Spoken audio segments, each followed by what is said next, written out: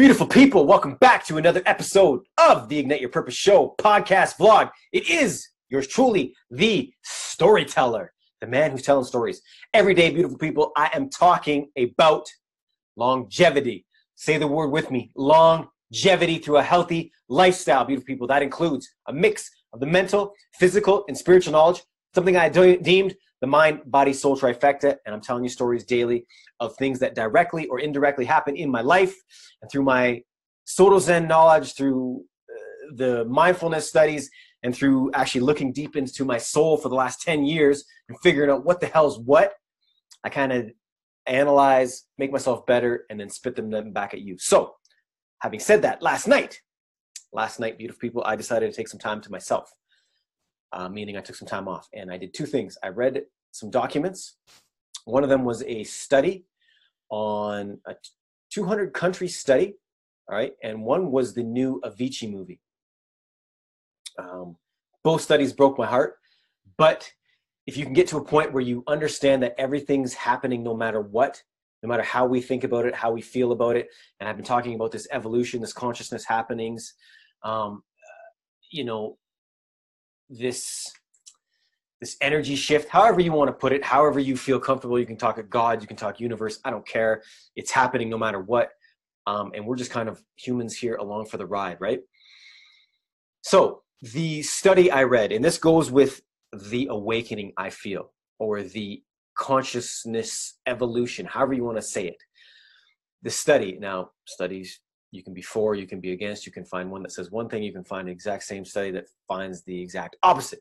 But the one that I read, all right, 200 countries, something like 25,000 people, I believe, and 85% of us, that is all of us, beautiful people, that is us, the people that are fortunate enough to have a job on this beautiful planet of ours, 85% of us are unhappy with them, what we are doing for a living. Is that not mind frigging boggling? 85% of us don't like what we're doing, and we've basically given up and just do it to be in and part of this matrix to pay the bills, because then we buy new things that are forcing us to go back to work. All right, that's one thing, and myself included in this. Some of the deep conversations we've been having in our courses and just behind the scenes, so many of us feel this way. I've been talking to gentlemen who've been doing their job just as long as I have, 15 years, 14 years, 10 years, 20 years, people older, people younger, 5 years, and just absolutely, since the solstice, interesting, since this new year, have just admitted to themselves that they do not like what they are doing. And that is leading to, I want to say, a dark spot. So, you kind of got to hit rock bottom before you bounce back up, right? And being able to admit to ourselves that we don't like where we're at is hard. It's difficult. There's going to be a bunch of turmoil to go through. But guess what? You get to come out on the other side. And on the other side is a beautiful thing, right? It also gets me to talking about the Avicii show that I watched. Man, that was crazy. Here was a kid that you have to just watch it. It's not so much about the music for me. I love some of the songs, to be honest, but just seeing how he came up, seeing how everything unfolded, and you can use that as a learning curve, just like me. I always talk about the mirror, right?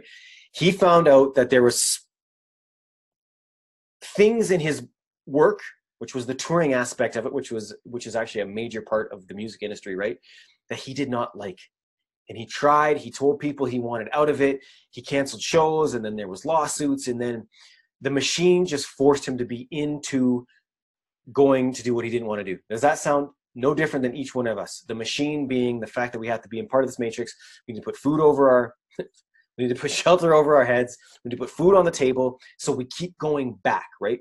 Because we have things that need to be paid for. Maybe we have kids, maybe we have wives, maybe we have whatever. But absolutely no different. We keep going back to things that we do not want to do. All right. His situation a little different than ours. He worked himself into a crazy stupor, and in the end, as if you know Avicii, he ended his life.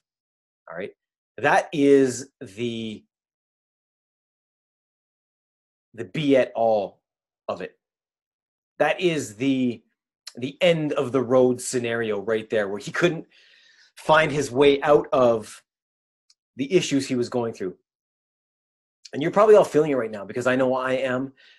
This shift that's happened, this energetic funk that we're in, the change.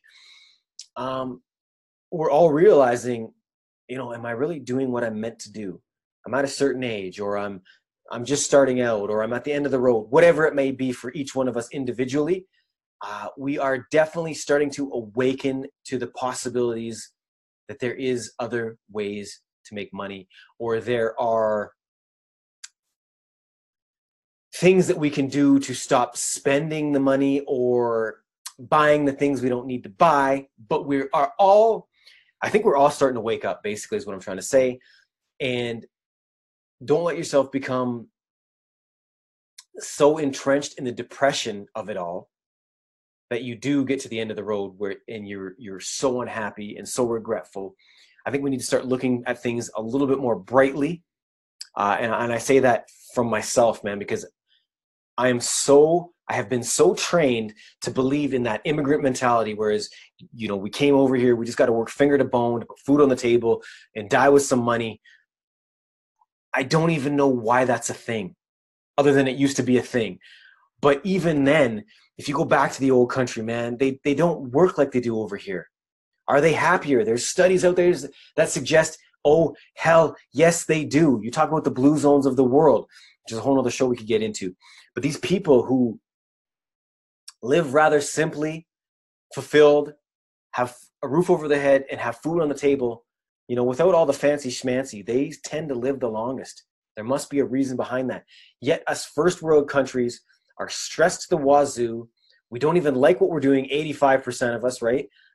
And in the worst case scenario, you will end your own life, or you will put on mass amounts of weight. You will be depressed. You will create disease in the body because we are so unhappy, but we won't admit to ourselves that we are living our own lie. I did this about 2 years ago. I admitted to myself I was living the lie. I admitted myself, and I continue to try and better myself every day. It's not an overnight success story, people. It's not an overnight pill. It is something that's taken me a lot of time, a lot of hours, a lot of mental training and fortitude, and some serious sleepless nights, some serious stress-filled days. But I have come out on the other side, putting in 10 years and 10,000 hours of work to figure it all out. Yes, I have come out the other side, but I'm still learning, beautiful people. So if this can give you a little focus, a little insight into what is actually going on this beautiful planet, let's start with admitting something's wrong. Let's not blame the external. I can't blame the fact that we came from an immigrant family, that I have this immigrant mentality. It's not their fault. It's my fault that I continue to stick with the program and the propaganda that had been instilled in me. And until I took responsibility for me, that means nobody else, just me, that's where things began to change. So we do have the power. There is a bright light at the end of the day. So take pride in that. Take power in that. Do your best, forget the rest, and I will see you tomorrow. I appreciate your time. I appreciate every one of you listening, joining the podcast, spitting some venom, and doing what you do. You are all blessed. We are all truly blessed. I love you all. Peace, and I am out.